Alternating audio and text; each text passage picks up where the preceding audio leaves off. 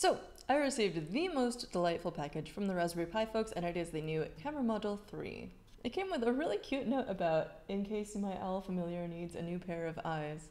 And while I don't have my owl familiar Archimedes here, I do have Fenrir and Roko, who's something of a work in progress, and either one of them could definitely use an eye upgrade. So what's so special about these cameras? They actually sent me 3 of them, so we've got the standard one that comes without any extra labeling, plus the wide and NoIR version.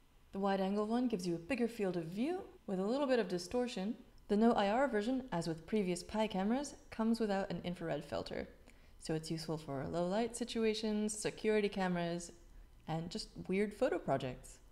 This camera is something of a dream come true to many people because it's the first one to include powered autofocus. So instead of about 1 meter to infinity like before, you can rely on this camera to clamp focus on the center of the image, starting at about 5 centimeters or 2 inches.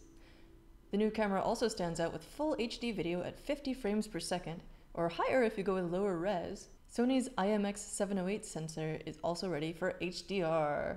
Check out the difference it makes in this blog post by Eben Upton. And the 12 megapixel resolution doesn't hurt either. As he mentioned, the default version is still $25, while the wide-angle one is a bit pricier at $35 owing to a more complex optical stack. For you fancy pants high-quality camera module fans, you'll be happy to see a new version of that with an M12 lens mount as well.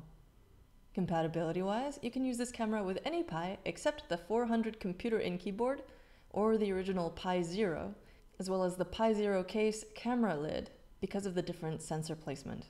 Besides those, it's happy to play with any of your existing Pis and any new ones you may soon be able to grab. That's right, as of December, supply is expected to return to pre-2020 levels in Q2 of this year for industrial customers and be virtually unlimited later on. For more on all of this, check out our Hackster News article, linked below.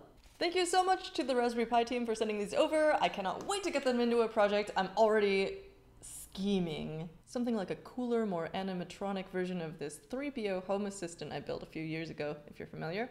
So stay tuned. If you like stuff like this, don't forget to subscribe. And as always, hack on.